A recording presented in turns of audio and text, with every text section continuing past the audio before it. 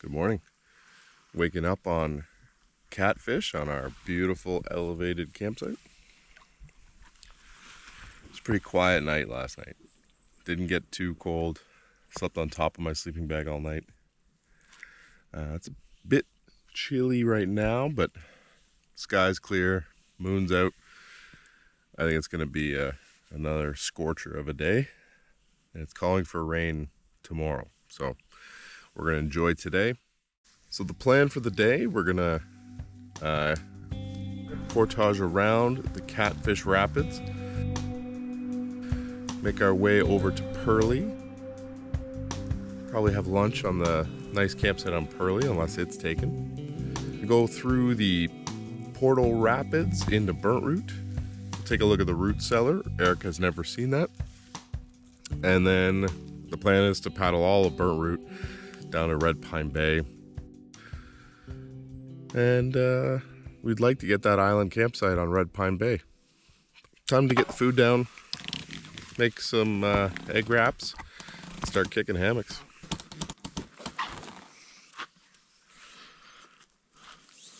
This is my first video of the day. I haven't already said good morning to you. I had my camera tucked away though. We've made up breakfast. We're mostly packed up. All the hammocks are down, but gear is still kind of everywhere. So we'll finish doing that, get ourselves situated in the boats, and then we're headed to Redpine Bay today. You coming or what?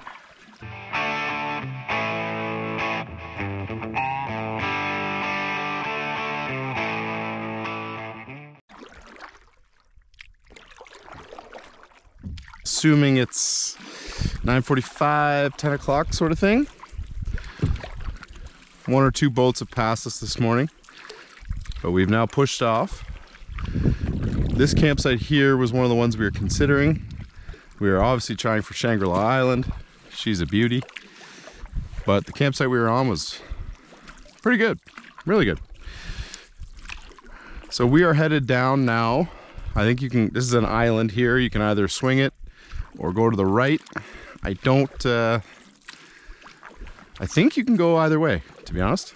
And we're making our way right now towards the Catfish Rapids. No breeze so far, which hopefully will stay most of the day. At least on Burnt Root, I'd like to not be fighting the wind. But I think it's gonna be hot. What do you think, Ray? It already is hot. Yeah.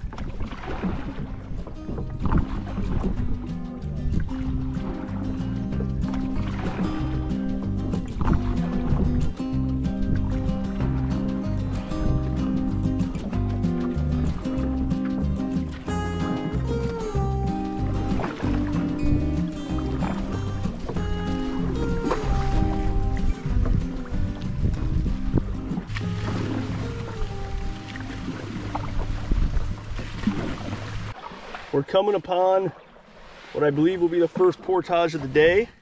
Up back there? I did, man. What are we saying for a distance on this one? Distance on this one.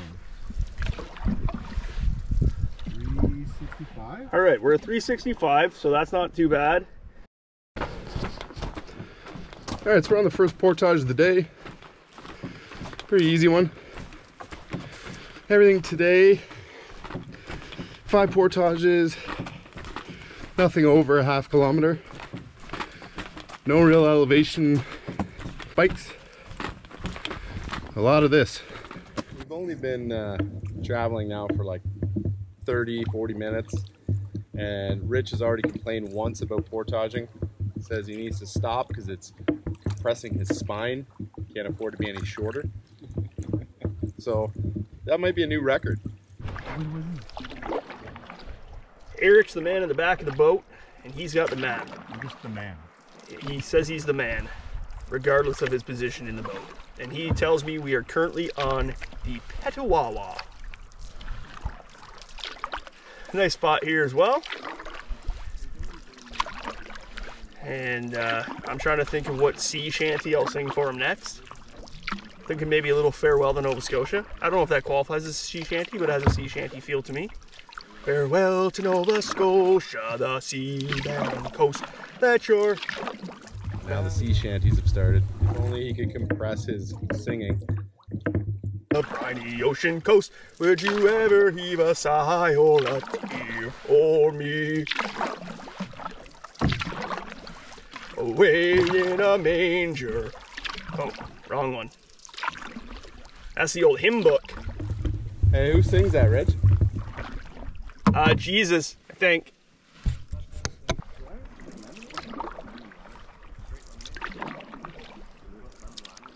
There's a lot of rock here, but we're gonna get right through her, as long as you stay to the left a bit. Coming up onto what may or may not be the snowshoe rapid. Maybe Evan will edit this video and do a nice little snippet of that and make it sound like I said, this is the snowshoe rapid we're approaching.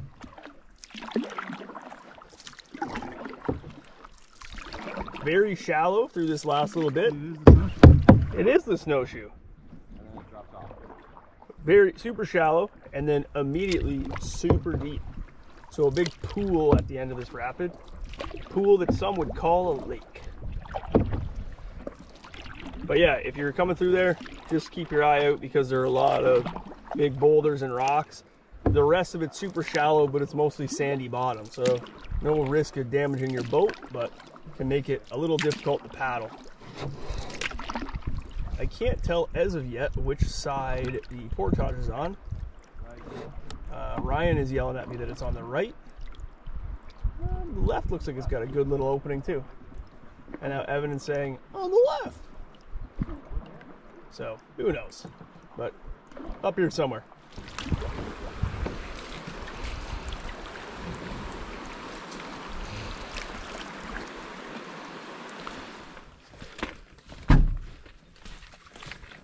I always complain. But that portage is actually not bad. No.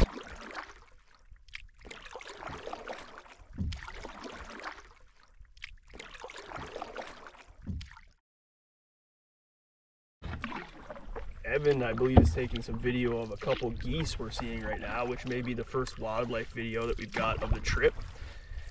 But on the way in, I don't know if we mentioned or not, on the access road, we had a bobcat come out in front of us, which we didn't get any video. We only saw for, I'm gonna say 15 to 30 seconds. First time I've ever seen one in the wild. Cool. I'm glad I was in the vehicle and not just strolling next to it on a portage, but neat experience. Running this one? Yeah. Ooh, we're gonna run it. All right, so this is the 80 or 85 takeout here, and we're in high water. We're not really going around anything worth caring about. So we're just gonna bypass. Like right here, straight.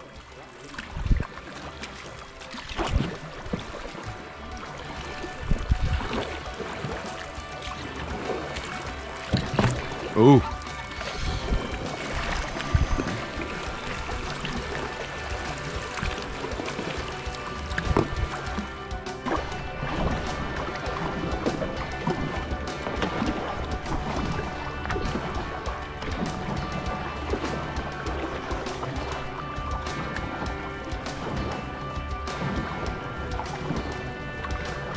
I don't think there's anything I enjoy quite like dodging a portage.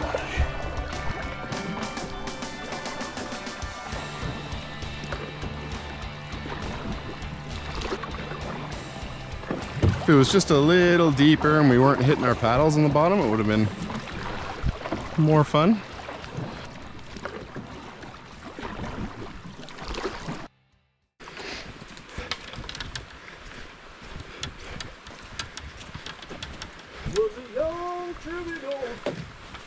When I wrote in on a song,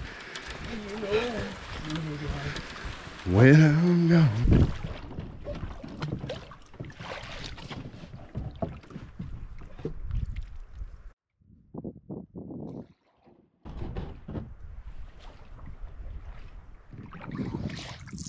Just kicking ass, just portage, complaining, even though the portages are perfectly fine.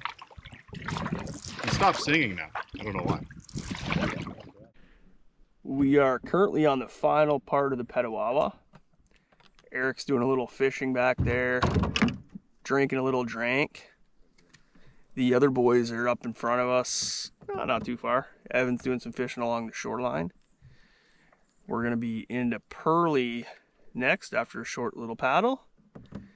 We're hoping to see the root cellar again on Burnt Root and then paddle down to Redpine Bay. Most of the portaging for the day is done. The next one I think is a 180, 160. So nothing real difficult at this point. And it's really nice out. Super, super hot. But I did put sunscreen on today, so hopefully I don't get burnt. We are halfway down Pearly. We're in the Narrows, where the east side and the west side of Pearly meet. Can't tell yet, but there is a campsite up on this side. Hopefully no one's there, because that'd be a nice spot for us to pull in, have some lunch, stretch the legs. All we have to do now is paddle this west side of Pearly to the Portal Rapids, portage into Burnt Root, and then paddle to our campsite. So it'd be a good time to stop for lunch.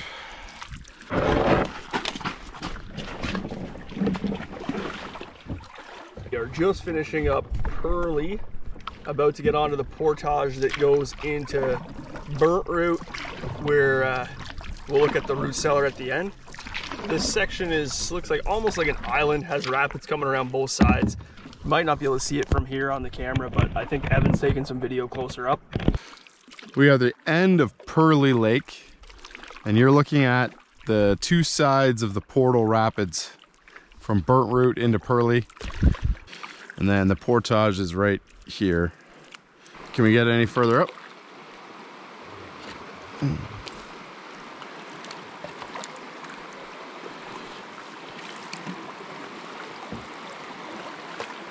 It's not that wild.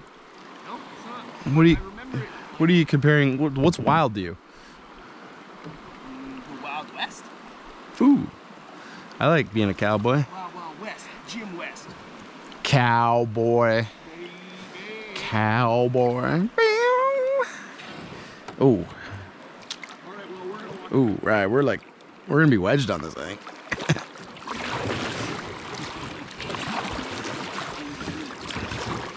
Oh, Ryan, we're in a bad way here.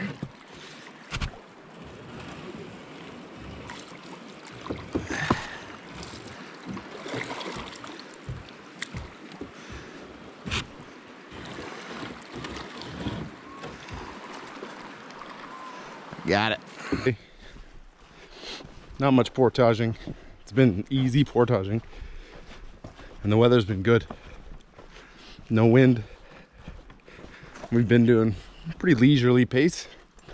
And still we're gonna arrive like mid-afternoon sort of thing.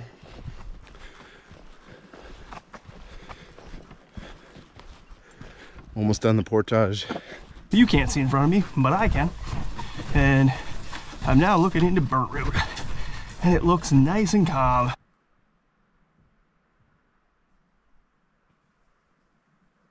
This is looking out from the campsite that has the root cellar at the end of the Pearly to Burnt Root portage. So this is the one little section that you can see here of Burnt Root. Burnt Root's pretty big, goes way down off to the left. Now we're taking Eric to see the root cellar. You're not gonna be able to see anything probably when we get in here. Well, there is a little vent, if I recall.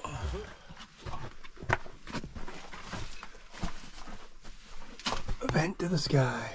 Do you nap in here? Nice.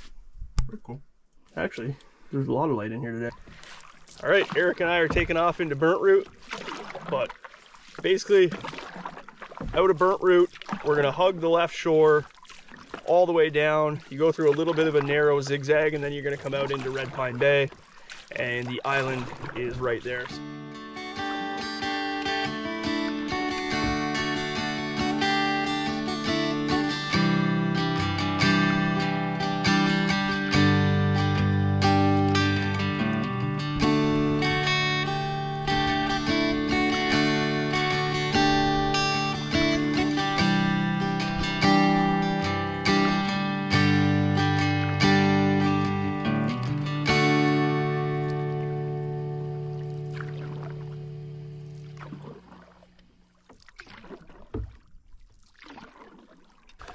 I love this part of the park.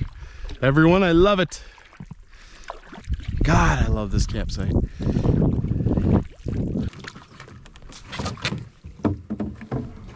Did it. Did I ever mention how much I love this campsite? Oh, if you're a hammock camper, can't beat it. There's a bit of wind damage from the previous, or this summer or last, couple trees down, but makes for good firewood. This is the money shot.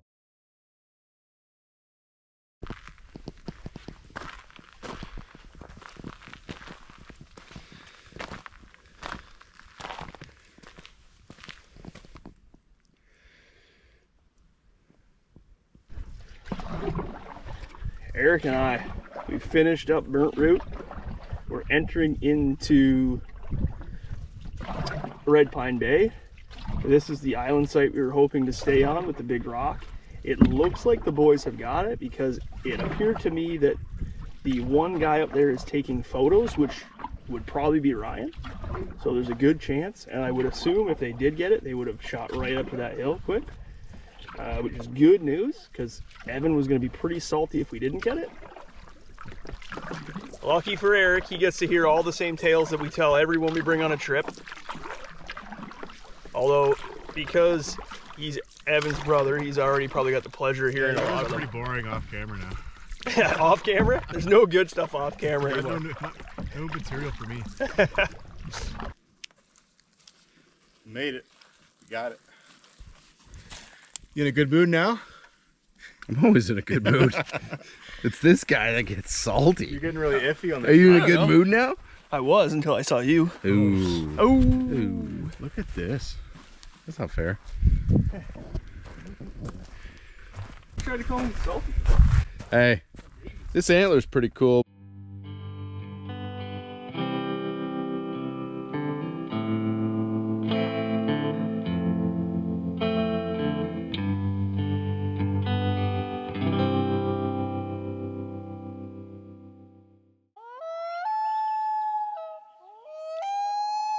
Sasquatch drink his lemonade. Lemonade. That was hot. Thunderbird.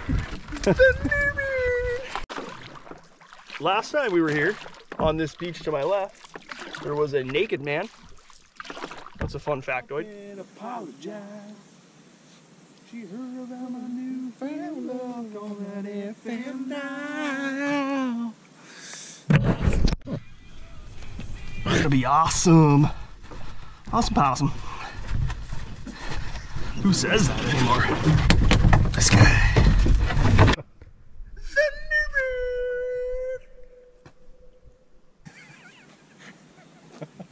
Oh, 45 2 zigzags. Baby, that's all we need. We can go to the park after dark. Right. For the people who watch the outtakes, GoPro, stop recording.